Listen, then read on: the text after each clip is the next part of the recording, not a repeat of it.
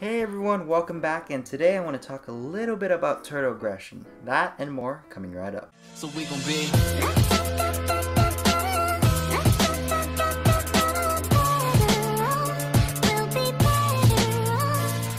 How are you all, everyone? So today I want to talk about what happens if one turtle is housed with another turtle, or even multiple turtles like my turtles are. Well, what would happen in that situation? Well, sometimes they might be fighting each other, they might be biting each other when they get to a certain age or size, and that's mainly because of two different reasons. The first reason is territory. Like humans, like all animals, we want our own personal space, right? And if we don't follow the minimums, turtles don't have enough space, or they feel like they're too crowded, they start attacking each other. The second reason is due to food shortages. If you see your turtles fighting, you might want to check if they have enough food, because food is very important.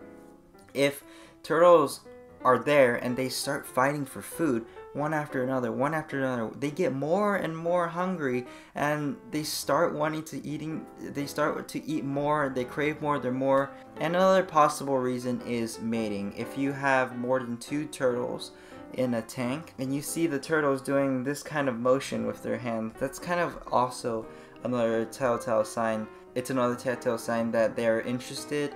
Aggression may be on the rise or is already on the rise. So those are just some factors to look forward to. Now, how can we mitigate this risk?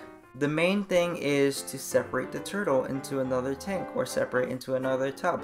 I'm planning on soon getting one of those bigger tubs, just like a regular outside, like acting as a pond for the turtles, so they aren't cramped up as much in the space that they have right now. So that's one thing.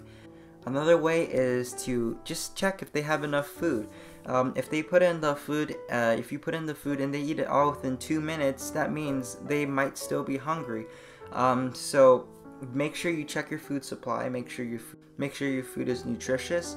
It has nutritional value, and there's enough of it going around. So that's all I have for today. If you have any suggestions for videos, or if you have any questions regarding this topic, please leave them down below. I'll be more than happy to help you guys out. Alright, see you in the next week.